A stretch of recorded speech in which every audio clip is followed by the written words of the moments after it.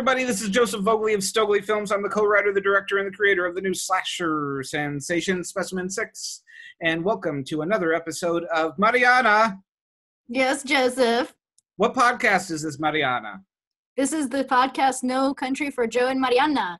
Totally nude, live. Totally nude, live. No, just joking. That's not this one. That'll be, that is a past one, and we will be doing that again sometime soon because I love nudity. And Mariana loves to take her shirt off. And that's just like one of the things that we do around here. I do? So, I don't remember that. You do. It's one of those things you didn't realize, but you actually do. So, right. Subconsciously, yeah. Right? Subconsciously, yeah.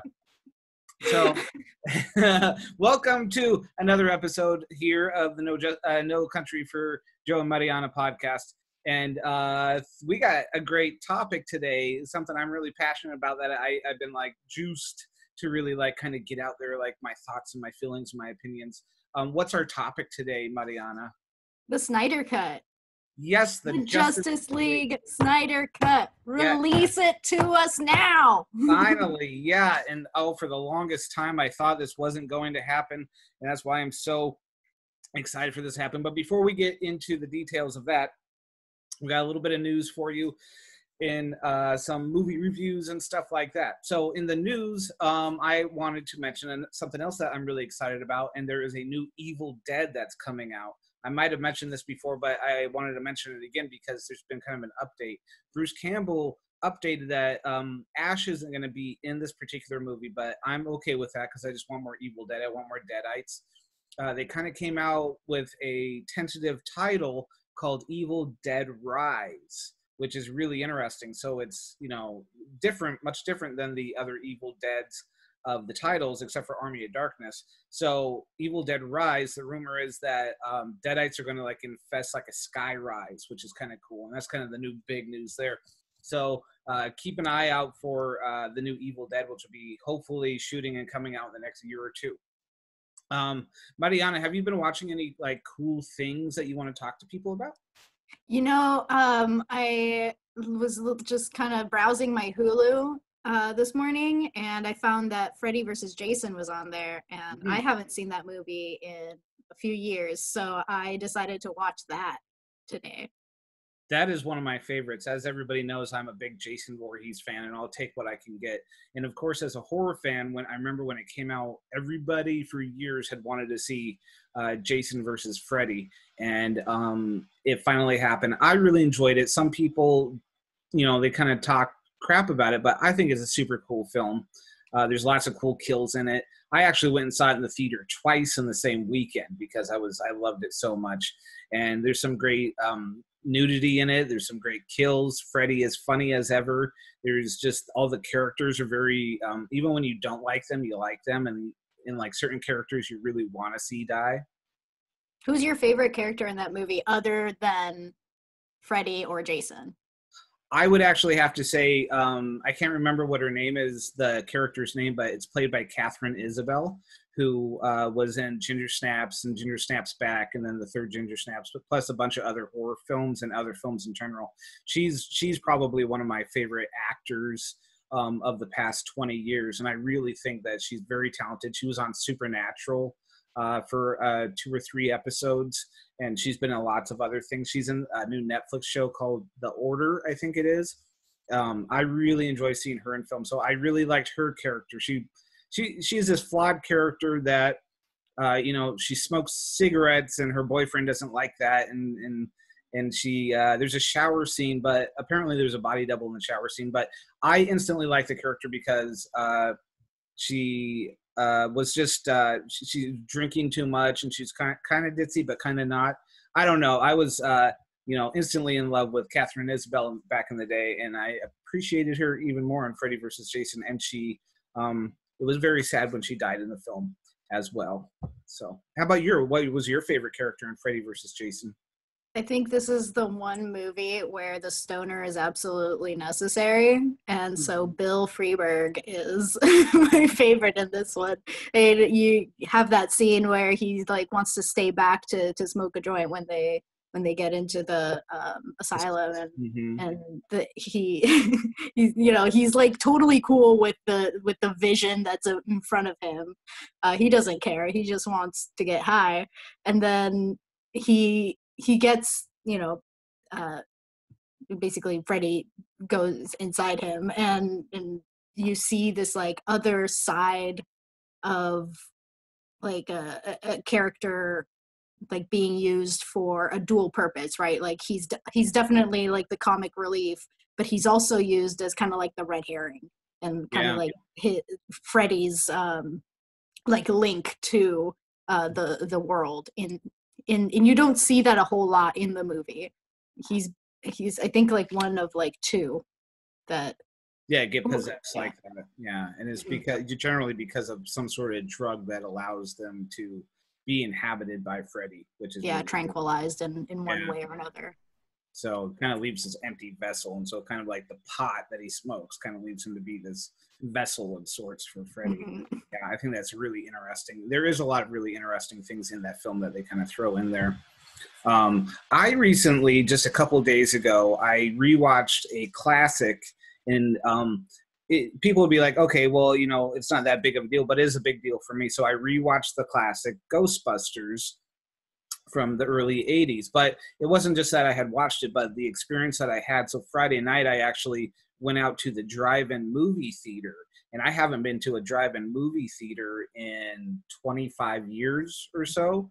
And so it was really kind of like a very special experience for me. There was an arcade there. There was go-karts. I didn't go on the go-karts, but there was lots and lots of people socially distanced in their cars. And it was kind of like, it definitely made me feel nostalgic for my childhood. And we rented a radio, and we had the back of our car popped open, and we watched it like that all night. And it just made me experience that movie in a different way that I hadn't experienced before, because I had only seen it at home and not in any sort of social way. And so seeing the movie up on the big screen like that, I even kind of got the jokes more, and I got like just the excitement of what was going on the screen, and I just had a really great time. So it just reminded me how much I love Ghostbusters, but how much I missed that kind of experience of the movie, seeing it with so many other people and knowing that everybody else is enjoying that movie as much as you are at that moment. And there's really this energy in the air. So that was really cool for me. So yeah, of course, the original Ghostbusters.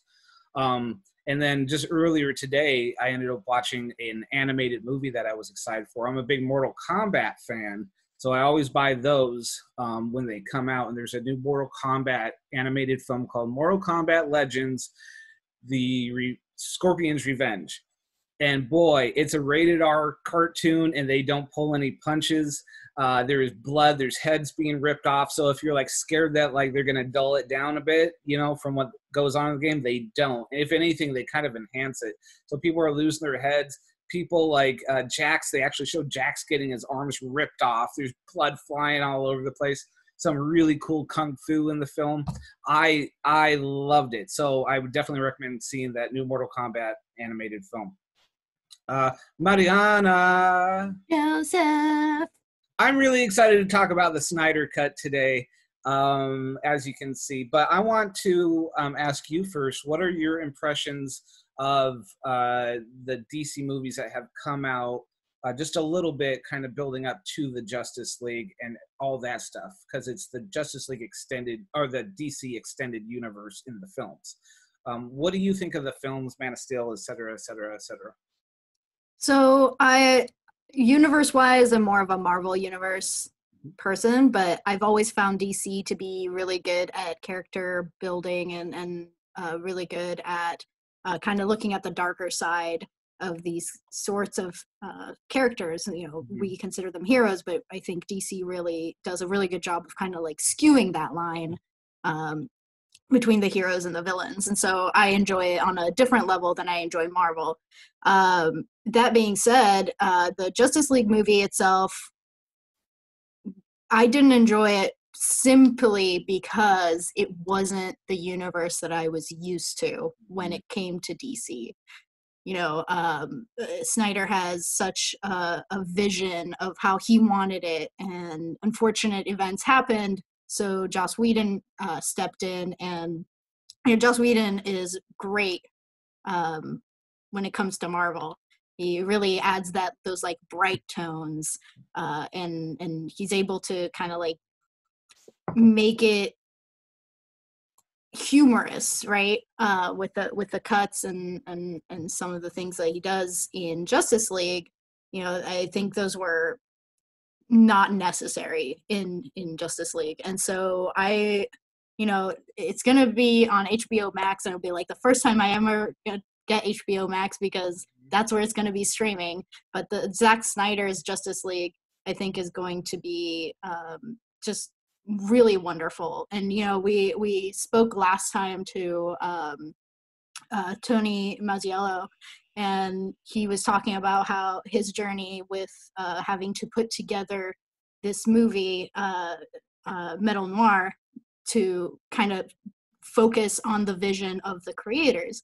And so I think Zack Snyder is kind of doing that with his own movie, right? Like he's piecing it back together. And so I'm really excited to see it. I want to fill in some of that. You kind of like just lightly touched upon it. I think in maybe a diplomatic way. I feel very passionate as a fan of the films that like Man of Steel and Batman versus Superman, Dawn of Justice. So I'm just going to unload. People don't often hear me talk shit about films because I don't like to, but in this case, I think it's necessary. So for one, I love most of the DC films. I really like Man of Steel. I think it's this wonderful science fantasy film. We get to see Krypton in like the best way possible, that we've never seen it on film. When you watch it in high definition, it looks amazing. I saw that 4 times in the theater. I'm a huge Superman fan, as many people know. You can see behind me, I even have a Superman tattoo right there. I grew up reading the DC comic books, so I know a little bit about comic books, and I know, in my heart how I feel about these things. I literally have 30,000 comic books back there. I grew up reading Superman all the time, and so I love seeing, I saw Superman Returns. It was not my favorite Superman film, but I enjoyed watching Superman. Man of Steel, however, I thought it was great. It showed Superman coming into his own. It had that whole kind of Christian allegorical sort of thing going on there. There was it was wonderful. I liked it. I know it's divisive among people, and which is cool. Everybody's allowed to have their opinions here and there. Mine is, I love Man of Steel, and so I was really super excited. I saw it for Batman versus Superman. Now I know it's a flawed film. There is flaws in it. I still really liked it. I have the Ultimate Edition Blu-ray. I saw that movie twice in the theater. I probably would have seen it 3 or 4 times. I just didn't have the time to go back to the theater as much as I enjoyed at the time. And so I saw it once when I was vacationing in Boston. I did not want to wait till I got back here home to watch it. So I saw it in Boston, and then I came back, and the weekend after that, I saw it again in the theater. I had kind of bad experiences in the theater, though, because certain people didn't respect that other people were trying to watch the movie, so they're being all loud and laughing and doing all that stuff. But that didn't dampen my experience of the film. And I know it is a flawed film, but I think there's some really big themes in Zack Snyder's vision of these superheroes, like the difference between man and God, and how in the gods, and how we kind of view superheroes as those things. And in Batman versus Superman, we see Batman in a different light than we've really seen him in the other films. So we see from the get-go, he is this experienced, much older Batman. He's already been on the scene for 20 plus years. And we see that he's kind of very jaded after all these years, but he's especially jaded after what happened during the first Man of Steel. We see, Metropolis got destroyed. A lot of his friends got killed in that great battle between Zod and Superman. And so he's seeing Superman in a different way. And we also see what regular people see Batman as. They kind of look at Batman as kind of a monster in a way. Like some people are like, okay, he's cool, but other people are like, he's way scary. And that's the way that I think Batman has been many times, especially back in the day when Denny O'Neil was writing Batman, and during the late 70s and throughout the 80s, Batman was seen more as a myth than a look, there's Batman up there. He's going to save us. It's like, no, people didn't, they were even sure if he existed or not. So anyway, that being said, that's Batman versus Superman. I didn't want to like dwell too long on that. Justice League, I was really excited for Justice League to come out. After that, I watched the trailer probably 50 times, and I kept analyzing it, and I saw like that part where Alfred is sitting there waiting for somebody to show up, and you're like, ooh, who is that? Who is that, right? We actually know who that is now because Zack Snyder released a little thing, so it's Superman. But there's so much more to it, and so I was really excited to see this film, and I started hearing these trickles of things going on behind the scenes with I felt very bad for Zack Snyder, and I want to emphasize that I'm not the hugest Zack Snyder fan. I wasn't that crazy about Watchmen. I watched the director's cut. I thought it was pretty good, but I wasn't that crazy about it. I've seen some of his other films, 300, and I'm like, okay, they're okay, but I wasn't this big fanboy about Zack Snyder. Not until I saw Man of Steel, and then I was like, okay, he's got a vision. I'm really digging his vision. So I feel very bad for Zack Snyder because I was hearing the same things everybody else was. Like, he had to step away because he had a family tragedy that happened, and they said Joss Whedon was coming in. And so, of course, at the time, I didn't really know a lot about what was going on. So it's like, oh, okay, well, that kind of makes sense.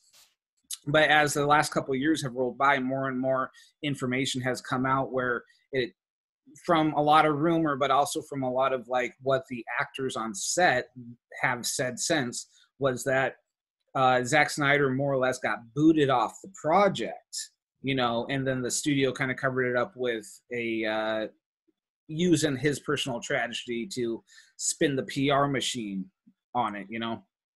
And so you started to kind of think, you know, I started to think, well, some things are kind of weird here with the behind the scenes stuff because not everything was matching up, but you can never honestly believe what was going on in Hollywood and what they give you.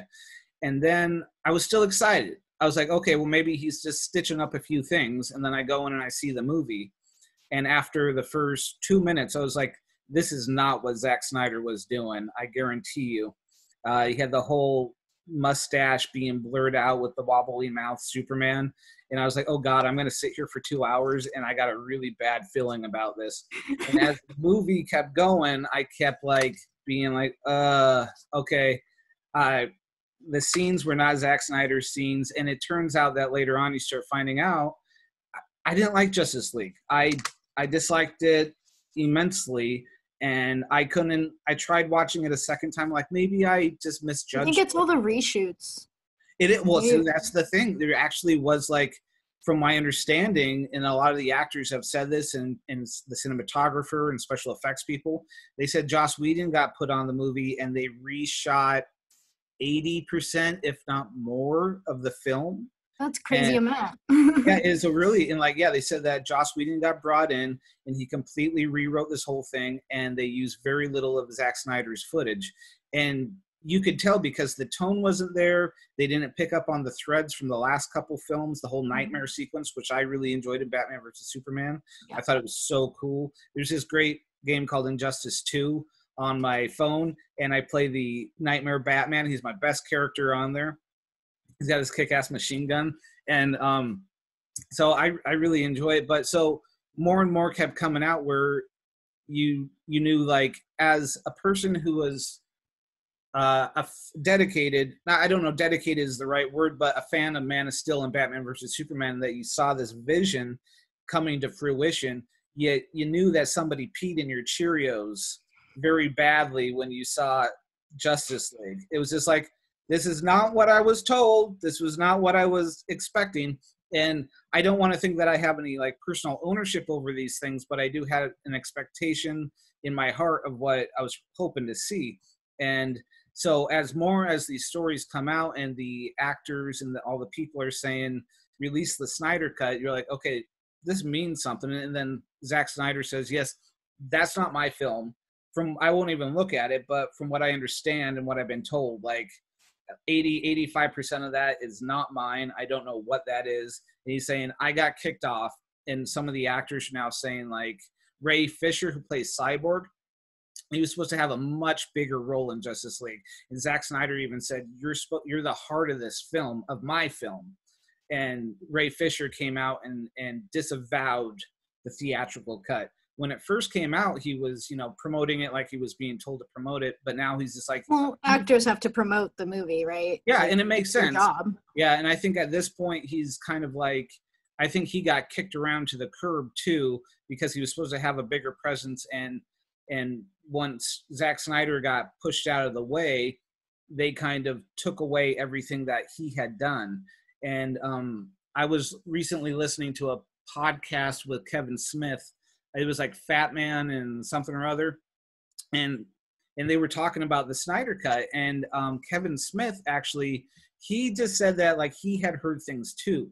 So he was on the set of Rise of Skywalker talking to some of the special effects guys who had also worked on Justice League, and he said that he heard stories about Joss Whedon on the set. Basically, Joss was going around talking shit about Zack Snyder's stuff openly. And Ray Fisher actually, he tweeted the other day that Joss Whedon was abusive, unprofessional, and gross on set, and that there's all these nasty stories coming out. And so it's like, it starts clicking in your brain. You're like, not only did I, not only was it kind of confirmed that I knew what I was watching wasn't what was supposed to be on screen, but this confirms it.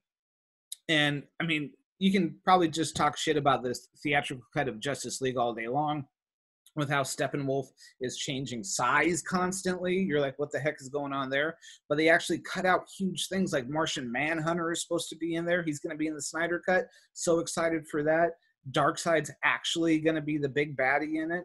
And they don't have this whole thing where the parademons smell fear and stuff. Apparently that was a Joss added thing.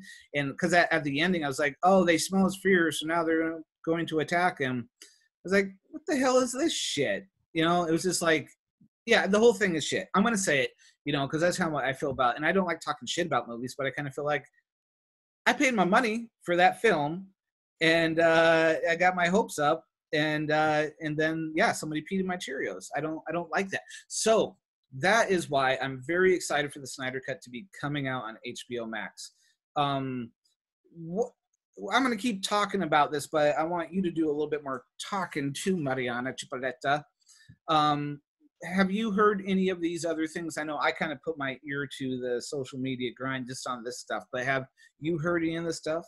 I a lot of what you said I have heard. I've seen, well, I've read, seen it going around, and a lot of people that I talk to are comic book fans, and a lot of my friends are comic book fans. So whenever this topic comes up, a lot of people get very excited to talk about it, but also very frustrated that they, it feels like there shouldn't have been this need for this, because I mean, think about it. If you think about it, like it's a restoration of an entire film. And it's going to cost, millions of dollars just to complete the effects, the editing, and all of this. And I mean, I really like that Zack Snyder decided to just call it Zack Snyder's Justice League. Like, this is what I wanted. Yeah. And I think that makes a huge impact. And like I said, like, I'm more of a Marvel movie fan, but that doesn't mean that I don't like DC. I really like the individual films of DC, but they were in this Justice League, they were unable to bring all those characters together in the same way that Marvel, God bless them, they try to create these like origin stories and things like that, and they're compelling, but those characters you don't really come to understand those characters until they are together, right? Like, they are a unit. Whereas in DC, they're all individual and they all have so much depth and complexity. Marvel does too, but DC, I feel, has more of that.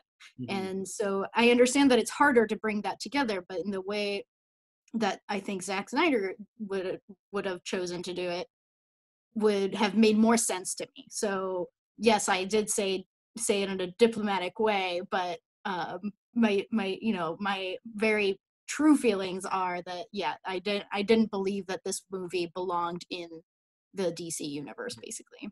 They definitely, yeah. And I heard those stories where the producers in the studio, a lot of those producers, which are gone now, by the way, because that Justice League got so panned and lost so much money. Like all the fans, from Man of Steel and Batman versus Superman, they didn't show up in the theater because of everything that happened.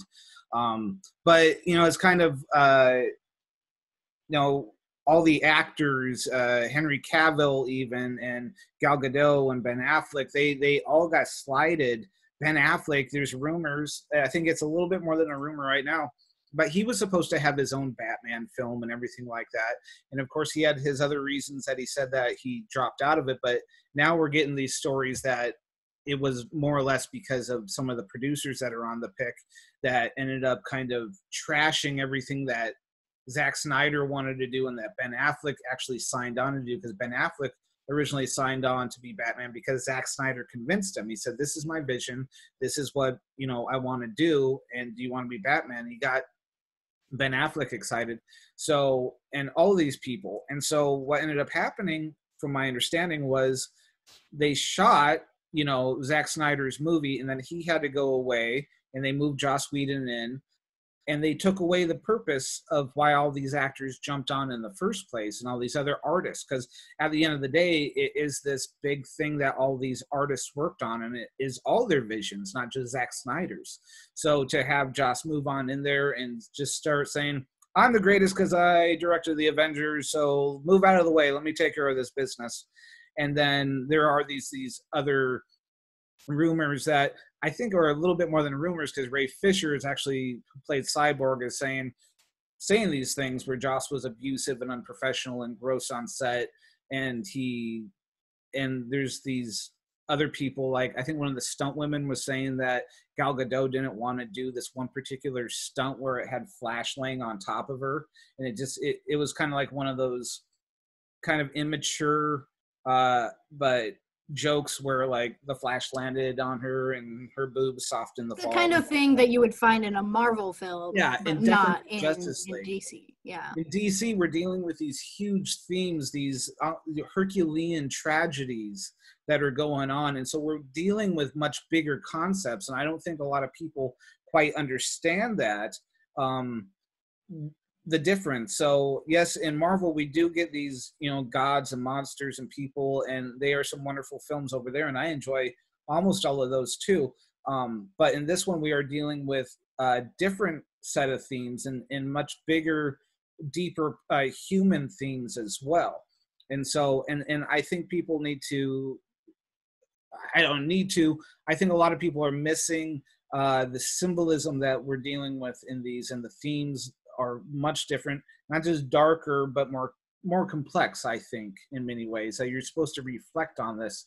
I think a lot of people these days don't have that capability of reflection very well, where they don't want to analyze the deeper issues inside themselves. And I think that's what the point of DC has always, at least since me growing up and reading the comic books, has been, where it makes you think about your role in the world and what you have put out into the world and accomplished yourself. So you have to think, that's what Superman's point is. You look at Superman and he's this very pure, or at least he tries to be superhero, and he's supposed to be this symbol of hope. That's what the S means. It's the house of L, but it also means hope. And to have hope, I think, is a much bigger idea than just being able to swing around like Spider-Man does. And Spider-Man has these big themes too, but Superman, we look at Superman and we are supposed to be looking at ourselves. We're thinking, have I done enough today to better the world? Or have I even done enough to better myself? And so Batman has that kind of same thing too. So in Batman, we have to kind of analyze what he does. Is he's a vigilante, but he's motivated by the death of his parents, a great tragedy that has shaped him. And we got to think, if I were put in a similar situation, how would that change me? Would it jade me to the point where I wouldn't believe in humanity anymore? Or would it make me want to go out and change the world into a better place so that didn't happen to somebody else? So, and Wonder Woman stands for very much the same thing. She stands for the ideals of humankind and hope and things of that nature. And she shows up, and in her presence in the broader world is supposed to, make people change their minds about how they treat other people. But now I've been rambling a lot more. But I think Justice League, the Joss Whedon Justice League, kind of lost all of that stuff. And Zack Snyder was dealing with those much deeper, bigger things. What is the difference between God and man, as it were?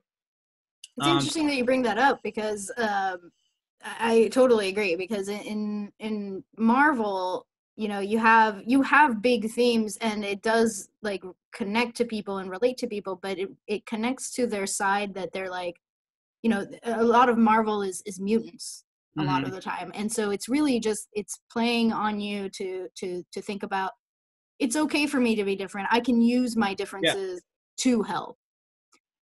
DC is a much deeper look into yourself, and I think it makes people ask really hard questions. And I think sometimes when you're, you have all the, a lot of people go, I'll admit to this, like when I first started out reading comic books and stuff, it wasn't to explore my inner issues, it was to escape them. And that's why Marvel really like picked me up, because it was like very colorful, very bright, all these like things that were happening were all very interconnected with the fact that they're different. Whereas I find DC characters much more relatable. You find, and it's kind of a much more like mature sense of story. It's more dramatic. It's not supposed to be funny. And so Joss Whedon just tried too hard to make it the Marvel standard, basically. And Marvel sold, and the Marvel universe is huge. There's a huge following for it, but that doesn't mean you have to copy it. You can have this. I think people do want this deeper understanding and relatability with these complex characters, like the Joker. A lot of people were 50-50 on it. Like some people really hated it and some people really liked it. I really liked it because it was a character study of this, this villain that has the stigma of being just kind of a wacko. But you see that there's actually mental illness there. Yeah. And so I think it brings to people, I think some people just find that reality too hard to understand, right? Like the real issues that DC brings up, that Zack Snyder's vision would have brought up, was too real for some people like Joss Whedon, who felt this isn't what the people need. The people need this. But when you do that, you're destroying some other person's vision. And like you said, it was like 80% of the film that was completely redone. And that means that the film was basically ready to go. And then they was like, you know what? That's not the movie we're putting out. Yeah. And that's really upsetting. Like if someone did that to you or to me, like I'd be upset about that. Like you can't tell me what my vision is, Go make your own movie. Right. Yeah. I often think that too when people kind of do those Star Wars fan films of sorts, and they're kind of cool. Sometimes it's cool to watch those things, but you get these bigger budgeted Star Wars fan films. Like, why wouldn't you want to make your own vision of a space opera? If you have, you get this opportunity to put something out in the world, why not have it be your own vision of sorts? And so, that's off topic anyhow. But yeah, so I'm really excited for the Snyder Cut. So it's supposed to be about, the rumors are it's either going to be a 4.5-hour movie. I can't wait. Or they're going to break it up into like 6 parts. And so it's going to be even longer. So that's why they're doing more shooting and more editing and stuff like that. Because they want to be down for that. I know, right? However long it needs to be. Give me more. If it's like, I watched the Batman vs. Superman Ultimate Edition. I think it was like 3 hours or close to that. And it always felt like an hour and a half to me because there's such cool stuff that's going on. And the themes, you're constantly thinking about the themes as you're watching the film and digging into it. I like how that you brought up that the Joker and how it makes you think about, it's not just a villain, but this guy has these mental illness issues, and he was also brought up having a very broken family and all that stuff. And so, and I think that's what DC is it gives you a deeper understanding of who these, or more, it makes you question more, like, what is the nature of a villain? What is the nature of a hero? And also of God and man and monster and how we perceive that. And the Marvel is great when it comes to the X-Men and all that stuff. And it makes you, consider some of these things as well, or you're an outsider, but that's still a good thing. You're different. That's a good thing. But in the DC, it digs deeper, I think. And especially in the Joker, it dug deeper. And, even going back to like, the Batman films of Batman Begins and The Dark Knight and The Dark Knight Rises, they're dealing with those much more complex, bigger themes. And remember the Joker in The Dark Knight, when his whole point was trying to show that humankind, if you just pushed a little, then that could change everything.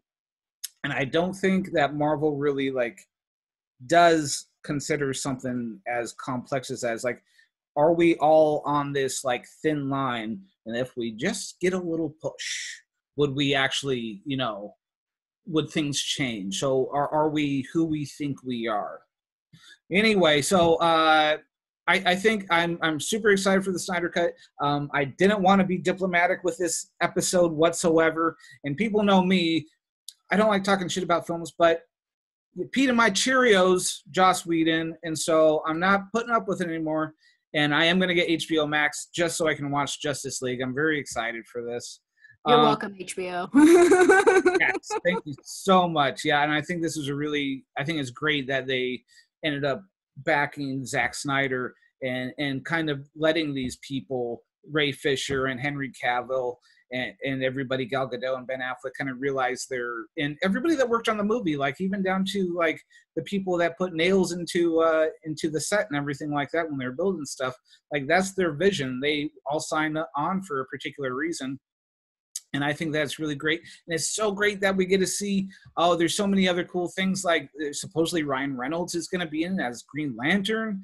Coming back. I'm sure he loves wearing it. Oh yeah, and there's going to be, and Darkseid's actually going to be it.